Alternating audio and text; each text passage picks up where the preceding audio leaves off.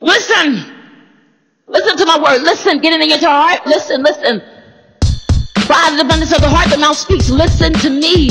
Faith comes by hearing, and hearing by the word of God. Listen to me. What will you be spouting if you don't have the word of God in you? Listen to me. Listen, listen, listen. You can't be the rock until you become the listen. That's just what it says to me.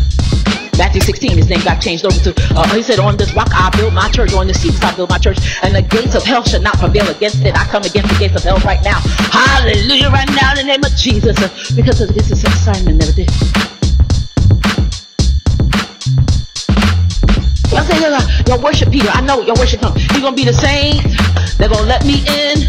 He's going to be the saint that let me in. Oh, I want to be in the number when the saints go marching in. Is it the one, Peter 1? I'll give you a marching orders. Oh, when the saints go marching in. Oh, when the saints go marching in. Oh, how I want to be in the number when the saints go marching in. Hey, sit your tail down. You can't march nowhere.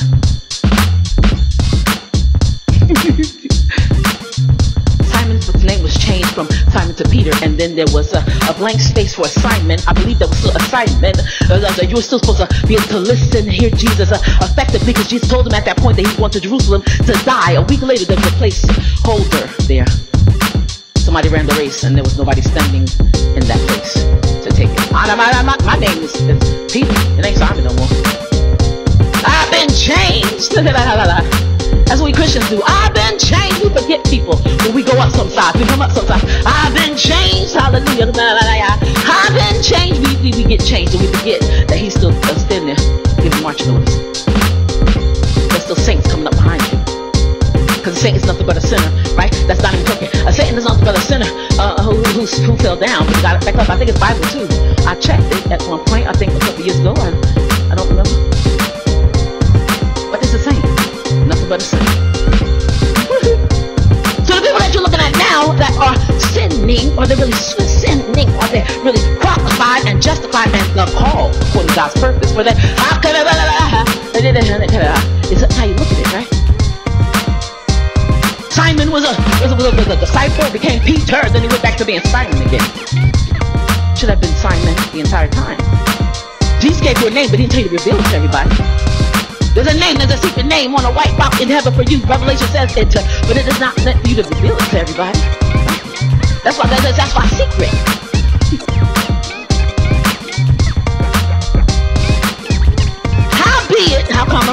However come up, I'm gonna bring Pastor Sim this thing. How be it that Simon was walking along and Simon was in the line for Simon? Oh, but the grace. Thank God for grace, because we weren't looking for a rock, we was looking for grace, right? We for love. While Jesus was walking down the street with the cross on his back, there was Simon that came up right at that time. The guard grabbed the Simon that walked up. Why? Because Simon, that was originally Simon, was not there. He was in the reveling under the bed, and his name, him and his new name, Peter. You're supposed to be the rock.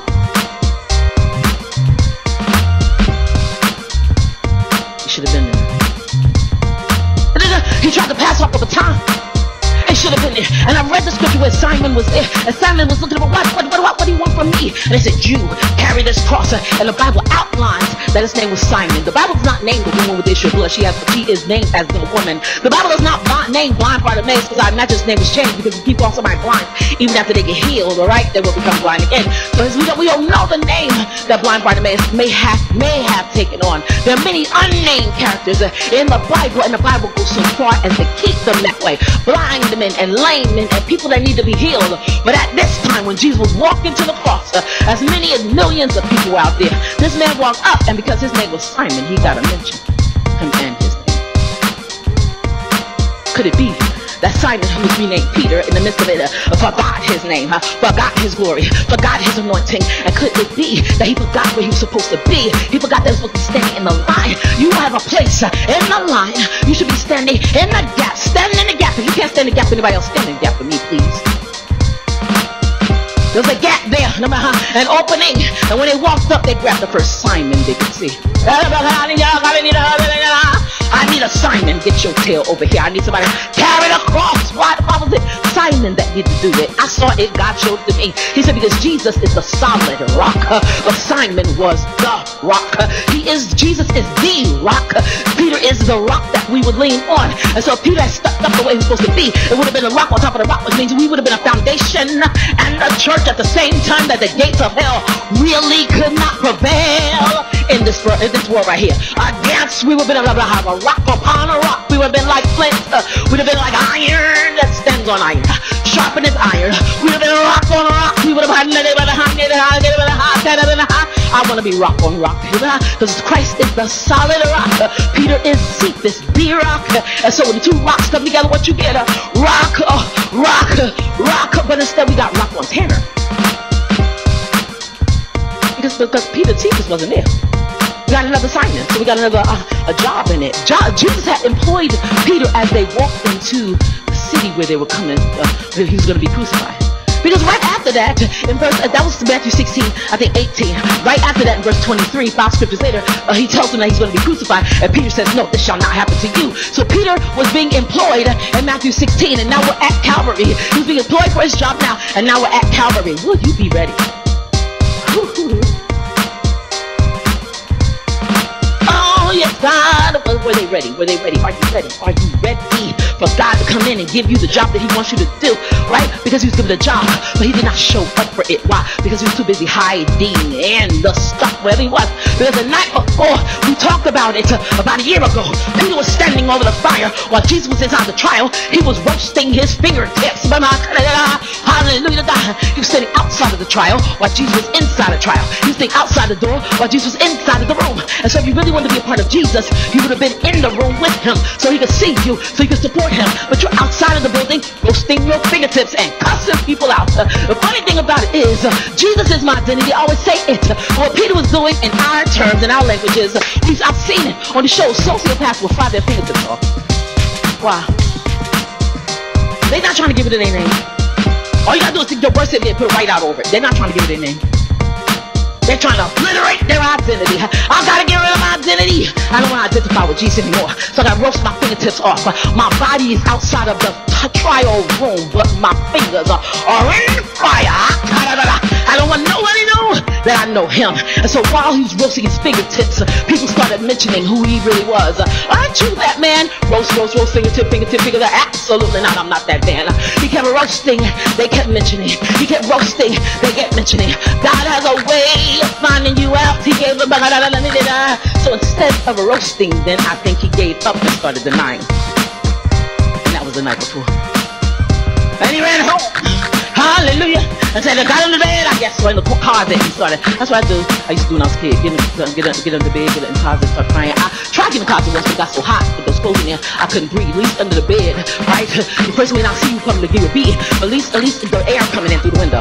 Need some air. I need some airs. I need some pneuma.